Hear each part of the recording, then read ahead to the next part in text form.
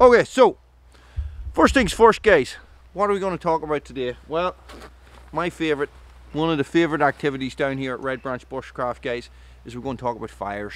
And we're going to learn a little bit about lighting fires. Okay. Now this is the basic fire lighting that I would do with groups when they come in the door first thing. Okay. So what we are going to be using today, guys, is we are going to be using petroleum jelly, guys. Petroleum jelly or Vaseline. Okay. Vaseline is just a brand name. You know, stuff you get in the pound shop, works 100%. Okay. We are also going to be using cotton pads. Okay. These are just Boots standard cheapest chips cotton pads. Okay. Anything will do as long as it's a cotton pad or cotton wool or cotton ball or anything like that. Okay. And what we're also going to be using, guys, is we are going to be using a ferro rod or a fire steel or a ferrocerium rod. Okay. And a striker. Okay. Now these can be picked up from most outdoor shops, and there's a million and one places online that sell these, guys, and I will put links to my recommendations and ones I think work very well down below in the description. Okay, and that they would be from, oh, if you can make that out, from the Bushcraft store, guys, from the Bushcraft store in the UK. Okay, and that's it. That's all we're going to be using. Here's the thing, right? As soon as you get a ferro rod and you give it to a kid and they figure out how to make a spark, they're going to forever do this.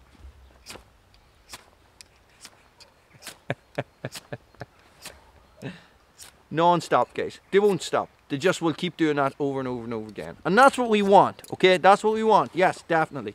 But what we're going to do is we're going to put in place a system where you can regain control of the activity, okay? And it's very simple. All you're going to see is when you want to do something or move on, you're going to ask the kids to put their tools down, and this is their tool, and then they just put it on the ground, okay? Let's get into it. So this is the ferro rod and this is the striker, okay? Ferro rod, striker, okay? Now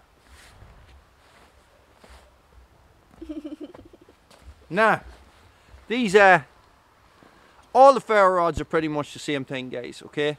The strikers are always just a little bit different. Now, what we're going to focus on, guys, is we're going to just talk about these strikers for a little minute.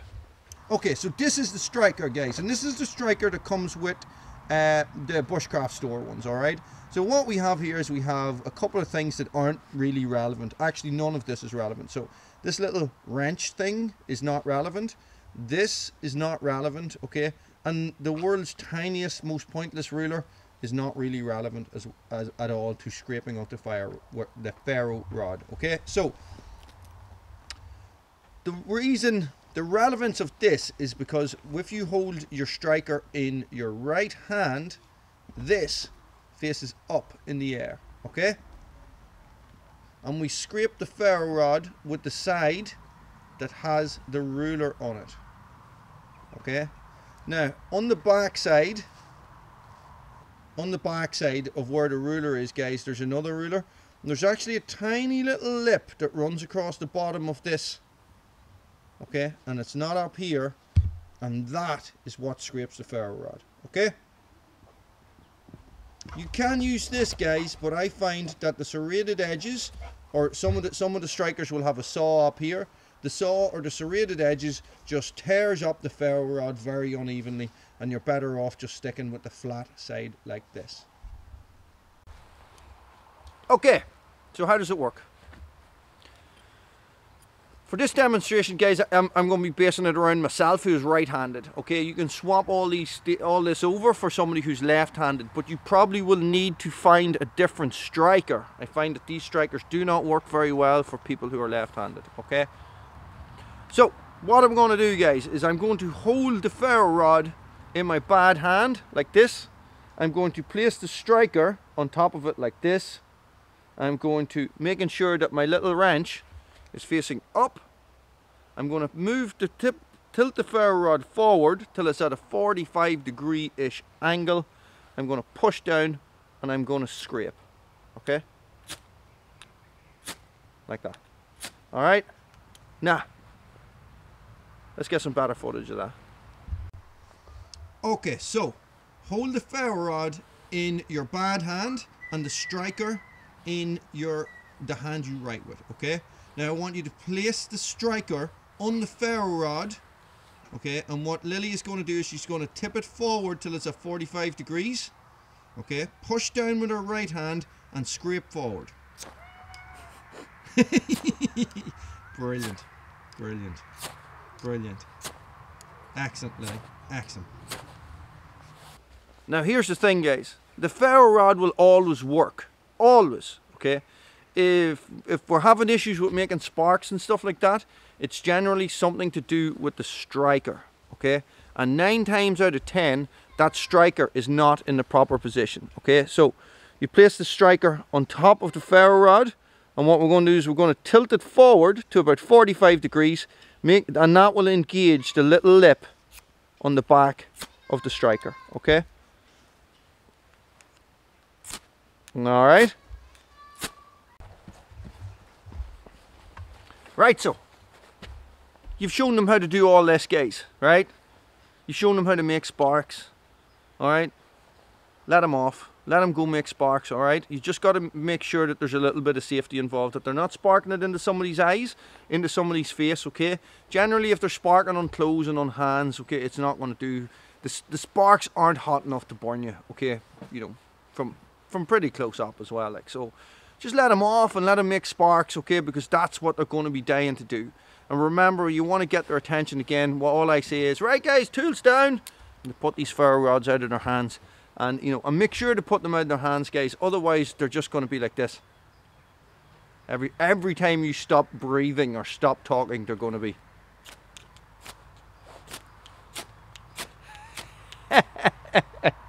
because it's fun. Right, Lily's just setting up now, right? On the...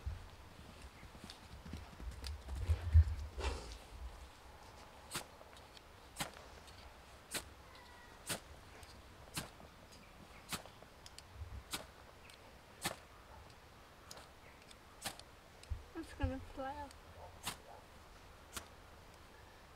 Nice, Lily, nice. Lily here, guys, just if you're watching this and you're not a subscriber, Lily's my daughter, okay? So social distancing, yay! Oh. Okay, so guys, hey Cooter, here's the thing, right? So when you're lighting a fire, don't bring your dogs. Bruno, go away, or Cooter, go away. Okay, so guys, sit and stay. No, good dog. Sit and stay. Okay, so here's the thing, guys. When we are using our ferro rods, all right, what we always have to remember that what we're trying to set on fire is going to be at the. No, go away. Cooter, no, away. Go on, away. Go play. Go play. Good dogs. Good dogs. Go on. Okay, go, Cooter. Go. No, go that way. Go that. Good dog. Okay.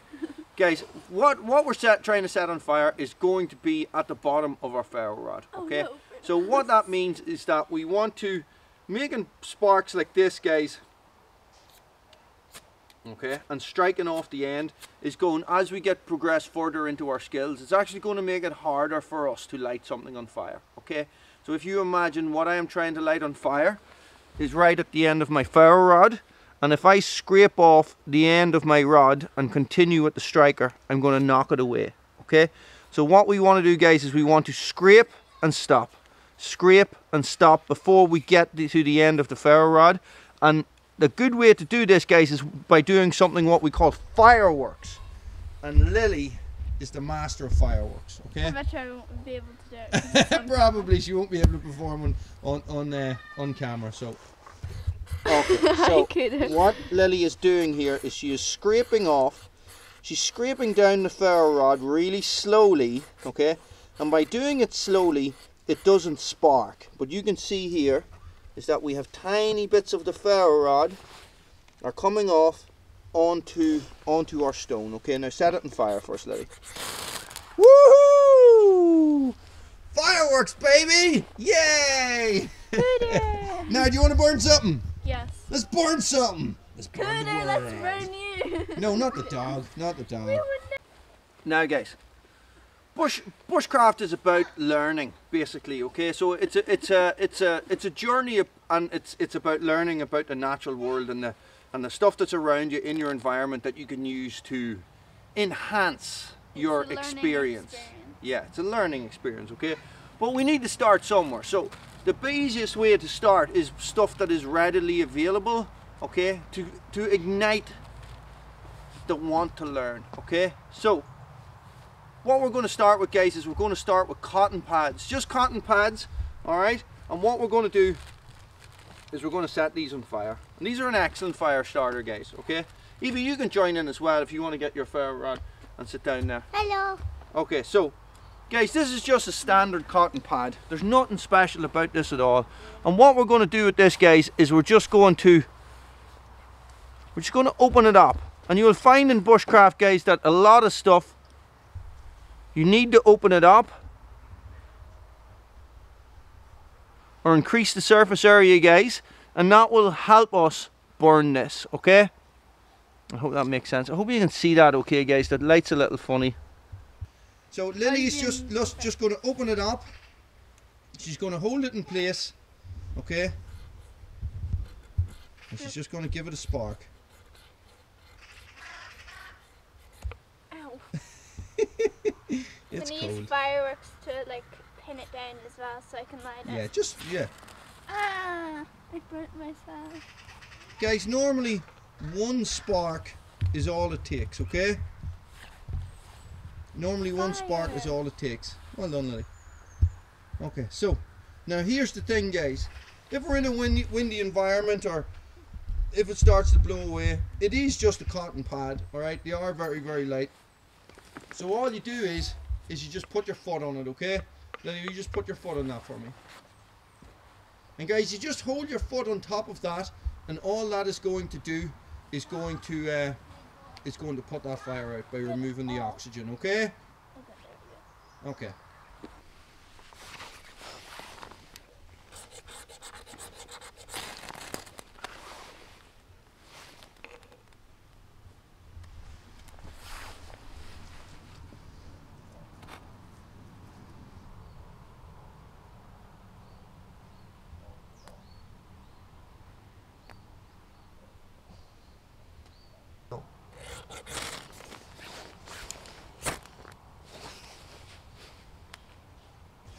Oh no, Bruno's coming. Okay.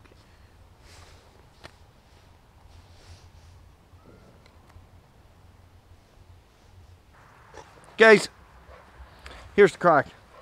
Now they've got a taste for it. They want more. Of course they want more. Of course they want more, guys, because it's fun, right? So what we're going to do now is we're going to introduce petroleum jelly, Vaseline into the mix, okay? It's very, very simple how this works, okay? So what the petroleum jelly is going to do, guys, it is going to extend the burn time on your cotton pad, okay? Very, very simply, all right? I don't know what I have done now with the cotton pads. I've taken two out the wrong way around. Okay, so what we're going to do, guys, is we're going to get the Vaseline, right? Now, I only do it this way just to avoid a mess, okay? And what we're going to do is we're going to put Vaseline, I'm just saying Vaseline, guys, you know, petroleum jelly, Vaseline, whatever you want. What I like to do is I like to hold my cotton pad like this, okay, with two fingers on one side and my thumb on the other side, and this is the side that I'm going to put Vaseline on, all right? And the only reason, you can put Vaseline all over this if you want, you can coat the whole world in Vaseline, whatever you want, it's just that it's super messy, okay? So by doing it on one side, all you're doing is, it's just a little bit less messy, okay? So I'm just dipping it in and giving it a good old coat of Vaseline, just like that, okay? And then I'm going to put it down onto my pad. Now, oh, let me turn you around so I can see what I'm doing. See, You see, I'm so used to recording videos on my own that I talk to the camera like it's a person. Okay, Bruno! Not now! Not right now. Go on, go, good dog, go. Guys, so from my experience, Vaseline side down is best, okay? So because it's Vaseline side down, It sticks to the surface. sticks, exactly. So it sticks, right? So you open it up exactly the same way. Nothing has changed, guys, except that we have added Vaseline to the mix. Don't all right? forget that. So the thing now is that we don't have to hold it in place with our ferro rod, but what we can do is we can throw the sparks at it, and we can be a wee bit more adventurous with shooting sparks. Okay, so Lily's just gonna set this on fire for you. Not yet. Okay, and I'll show you the difference in the burn time. Okay, just wait. Oh my god. No There pressure, Lily. Good girl. Whoa, I didn't knock the camera over.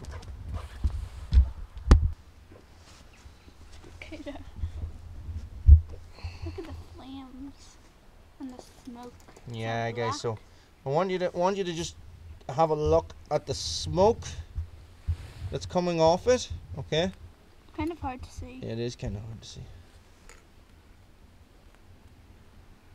Like there.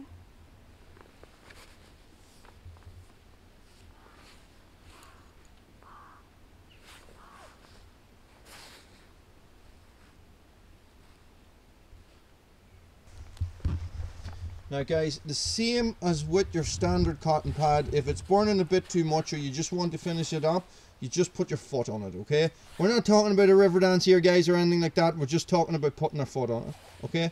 By putting our foot on it, we remove the oxygen. Go, Lily. You can stand up, it'll work better, okay?